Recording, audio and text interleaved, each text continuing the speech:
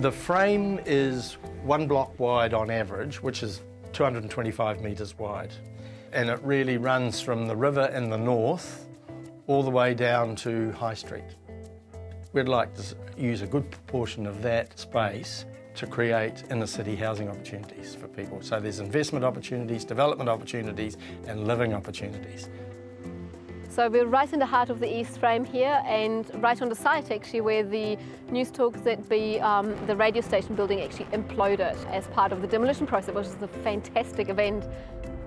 There's a long history of this land and we want to reveal some of that.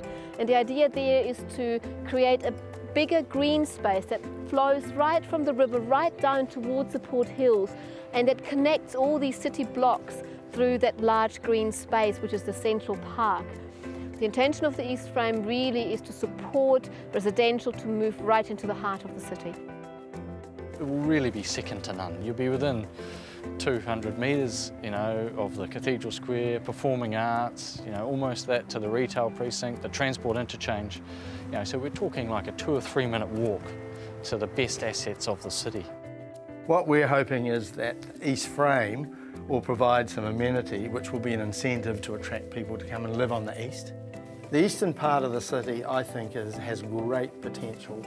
We're hoping that we can get a sense of community going, and a true community in the east. And that will be the final, I think, sign that we've done a good job when we get people living over here in large numbers.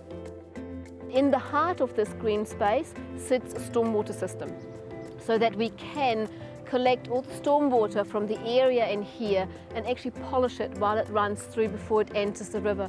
So we're right back to the ecology that is at the front of this project that ultimately dictates or informs all our decision making around design. Physically, the Avon River Precinct connects to the north of the East Frame with the playground.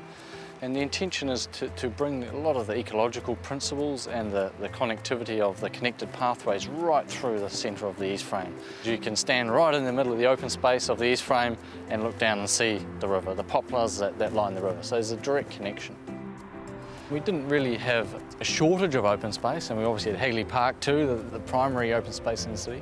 So there's no real shortage, if you like, but we didn't have open space in all the right places. It wasn't accessible enough for everybody. Prior to the earthquake, there were 6,000 or 7,000 people living within the core of the city. Our aim is to have 20,000 people here, and that's going to help the vibrancy. It's going to we want to attract people of all ages to come and live here.